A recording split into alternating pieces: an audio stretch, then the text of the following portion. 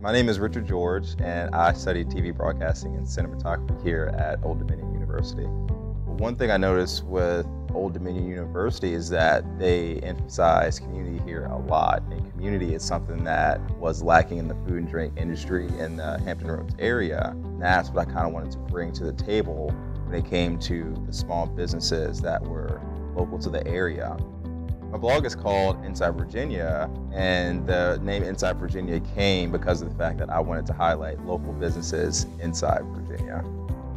The professors really want us to get a grasp of what it is to be in these career fields and not just have it in a classroom setting. These professors have really fueled my passion and fueled my skills by, again, preparing me for something I do every day, not just when I graduate.